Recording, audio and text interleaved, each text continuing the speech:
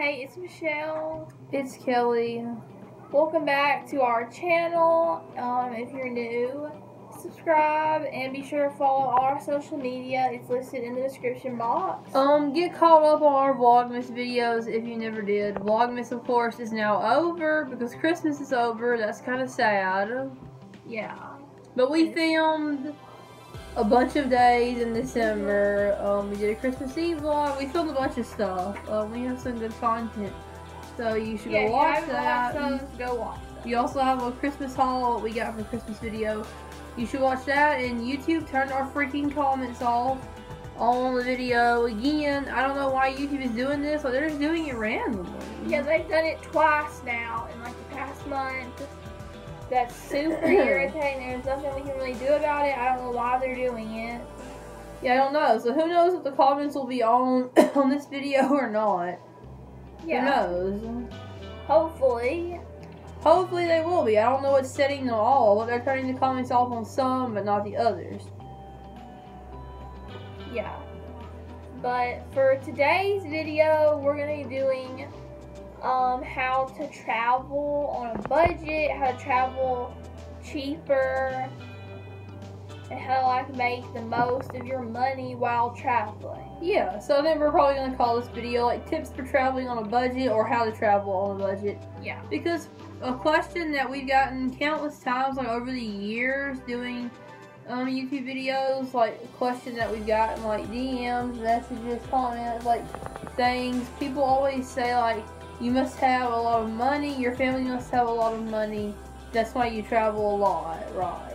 People assume that. And I mean, that is easy to assume because like a lot of times that's what I assume also. Like, if you go to somebody's Instagram or something, they have like a bunch of really cool pictures from like all these different places, like you kind of just assume that. But that's definitely not true for us, so we wanted to share how we travel on a budget because we always are on a budget when we are traveling, and yeah. And we make it work, so that's why we wanted to share some of these tips. Some of these things might be basic, you might already know these, some might not be, so we just wrote a list of some stuff we want to talk about.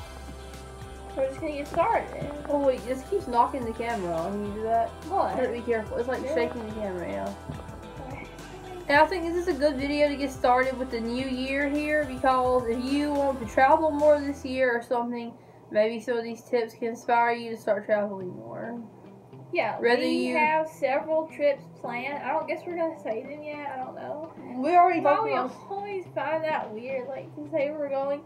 We can talk about Chicago. What? I said we can talk about Chicago. We already said something about that one. Yeah, we're going to Chicago in March. Yeah, hopefully, unless something changes, which I really hope it doesn't, because I want to go to Chicago so bad. I've been wanting to go somewhere like Chicago or New York City because we've never been like either one of those places, like iconic big cities like that. So, if you've ever been to Chicago, what was your favorite thing you did there? What's something that we should do when we go there? Comment if you can. Will we vlog that? Yeah, I love to vlog. I'm gonna vlog Chicago. So, yeah, let's get started with some of the tips. So, first thing to talk. What? We always interrupt each other. This is the problem with filming a video with somebody else. We're probably going to Nashville next weekend or this weekend, and You gonna vlog that? Should we vlog it? Yeah, we could. Yeah, we might vlog that. Yeah, we're just taking like a day trip. Which is something we're gonna talk more about in this video. Nashville. So let's get started. So the first category is food and how to like keep your food within like a good budget. So what we usually do, and I think this is a good tip, is not to eat out every meal because that can get really expensive. So have food with you that you can make like in the car. When we're like in the car, like on longer road trips, we usually just eat like sandwiches and stuff. Yeah, we eat sandwiches, or like if we are at a hotel, we'll get like a just TV dinner or something, like an inexpensive TV dinner. Most hotels have microwaves. We usually just get a TV dinner and eat that. Over in the car, we like sandwiches. You can stop at like rest stops and eat stuff like that, or in your hotel. And it's a little bit hard to do that because like I love to eat out. It is one of the fun parts of going on trips for me is eating out or going to a restaurant or something like that.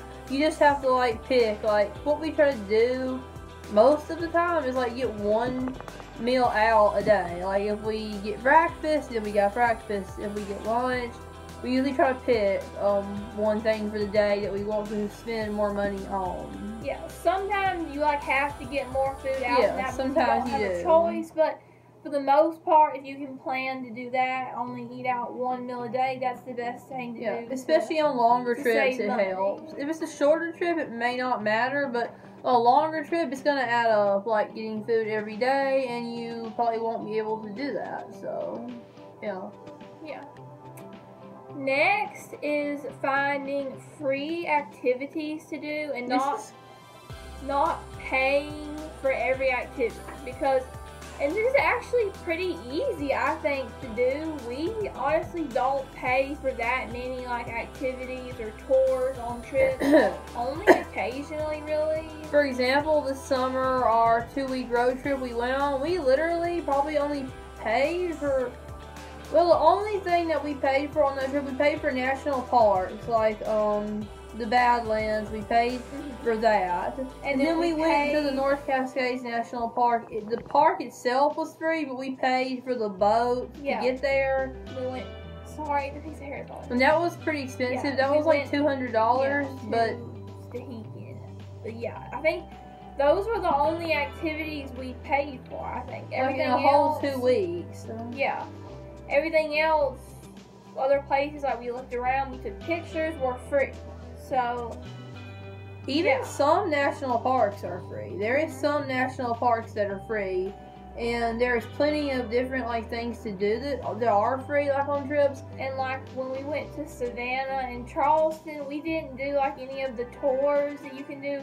We just walked around, which you can see everything just from walking around, like the historical. You're really not really missing out on anything. And parks and everything. It's not necessary to do all the tours. You really can see the same stuff just walking around or driving around yourself. And we went to the lighthouse, the Tybee Island Lighthouse, and actually we didn't pay to like get in. Like it was kind of expensive to get in, but like you can see it without paying to like go up the lighthouse. We just stood around it, looked at it, and took some pictures. And we got to see it all the same, so yeah, and you can save a lot of money that way, like just doing free activities. There's a lot of like scenic like drives and stuff you can do, and those are free, so yeah. Next is to use travel websites. We usually always book our hotels through Booking.com or sometimes like Expedia. And if you use those websites a lot, you are like a member and you get discounts. We get discounts on Booking.com. You become like what they call a frequent traveler, and like you get the rewards points, and so you always get a discount on the hotels, and they're usually already discounted anyway, like on Booking. Yeah, they're usually always cheaper on there, and then you get an extra discount. So yeah, so always check the different travel websites. There's a lot of them. And kind of going on to the next thing, I guess, is cheaper hotels. And some people, like I know of a lot of people who don't want to travel if they can't stay at like the fancy resort or something like that. That's not what we do. I mean, rarely we stay at like a really nice place. Like in Palm Springs, we stayed at a really nice resort-like hotel, and sometimes we will like in Florida or something. But for a lot of times, we do find cheaper, like, budget type of motels and hotels. Especially if you're on a longer road trip and, like, maybe you're staying at a nicer place at, like, your destination. But, like, along the way, if you're staying, like, 2 or 3 nights just to get there, you don't need to book expensive places. Because you're not even going to be there that much. You're basically just sleeping there for a few hours and then leaving. So we usually just stay in places like a Motel 6 or, like, places like that. Yeah, there's a lot of those different like ones. The only thing is just like make sure like it's safe. That's the only thing that's like the line. I do get kind of I'm worried about some hotels sometimes. I don't like to stay at ones that are like, you know, so cheap that they're like dangerous. Obviously, that's not a very smart thing to do. Yeah, but Read there are reviews. still cheaper ones that are safe. Right. Read like some reviews and stuff. So like get an idea if you think it's a safe place to stay. Yeah, or like look at the score. Like we usually stay at ones like are like a 7. And we usually never Score. stay in any that have like a 5 out of 10 review because that's pretty bad. So yeah, kind of pick like a limit, like 7 and up, because usually that would probably mean they're safe. Because people wouldn't have gave it that score if it was like in a really bad part of like town or something. Yeah. Also, if, usually hotels are cheaper during the week, so like you could plan like to get to like your actual destination, stay there during the week instead of the weekend. We do that a lot because it's usually cheaper. Another thing that we didn't write down on our list here, but I was gonna mention because I just now thought of it, is like to travel during like the off season for places. Like for example, Destin is Destin, Florida, is one of our favorite places to go. We go there every year since like forever, and the thing about there is it can get kind of expensive. Like some of the hotels there, like in the middle of the summer.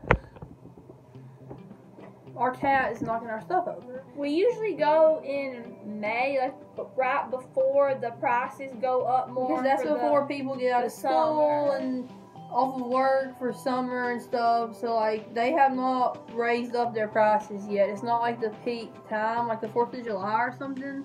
So like a place like the beach, yeah, try to go a little bit early. Like either like in May. September or May, something And like that. It's still warm enough to swim in May or September. So you can go pick which one you want to go with and kind of go. Yeah, we went in to all the beach in season. October too. Yeah, and it's just the same as going in the summer, really. If you go in October, like early October, it's really fine. So yeah, that's another tip. Next thing we want to talk about is taking day trips or just kind of smaller trips if you're like just like starting to like get into traveling. That's kind of what we So- did, like 5 to 6 years ago when we first started really being passionate about traveling and trying to travel more. That's how we started, with smaller or like day trips, and we still do day trips. a lot of trips like that. Like so we just said, I'm sure we're that, going to Nashville this weekend, and that is a day trip. So I'm sure that wherever you live, like there's probably several places like 2 to 3 hours away that would make fun day trips. That's usually like a comfortable amount to drive like for a day trip. Yeah, so we go to like Atlanta, Nashville, Chattanooga, places like that. Also other cities in Alabama like Huntsville for day trips. So yeah, anywhere you live, there's probably several places you could go for a day trip, and they don't cost that much. So if you're wanting to like get into traveling or do something just kind of more like adventurous or fun, that is a good thing to do. Yeah, and like she said, even other things like in your state can be fun. That's not really traveling, but like just other cities in your state for a day trip, that can be fun too. Because we do that a lot. Yeah. And also, don't like get discouraged if like you can't afford to like go the place it's like your dream place to go. Like save up your money anyway, and then like go where you can go with the money. Go like as far as you can go, and don't get discouraged about the other things, because it will happen one day. Until then, you should take smaller trips too. So the last thing we want to talk about is just kind of like saving up and like kind of what we do. So we save up for months to go on a trip. Usually It takes a while for us to save up, usually like 3 to 4 months. Yeah, 3 to 4 months really. Yeah. And we pick like put up money instead of doing other things. You have to make sacrifices a lot of times and choose to put money up for traveling instead of doing other things. Sometimes it's hard, like if someone asks you to go to a movie or go eat out or something and you say no, but sometimes that's what you have to do if you want to save that money for a trip. And if you're really passionate about it, dedicated to it, and you really like want to travel, then it'll be worth it in the end. It is sad sometimes when you have to like pass on certain opportunities along the way because you're saving for a trip, but it's usually always worth it in the end. I've never regretted saving for a trip or anything. Yeah, so I think that's everything. Yeah, I think that is all. I hope that these ideas help you, or even if not, maybe just inspired you to travel more, because traveling is really rewarding, and I would encourage everyone to try to travel more. Yeah. So, if you have any traveling plans for the new year, sorry, I put the camera again. Comment those down below, whether it's like a big trip or just a day trip or anything. Comment below what your plans are for 2020. And like I said, if you've ever been to Chicago, comment if the comments aren't turned off. And what was your favorite thing you did there, or what's something you would recommend us doing when we go there? Because we're probably going at the end of March, so trying to get up some recommendations and things to not miss out on when we go to Chicago.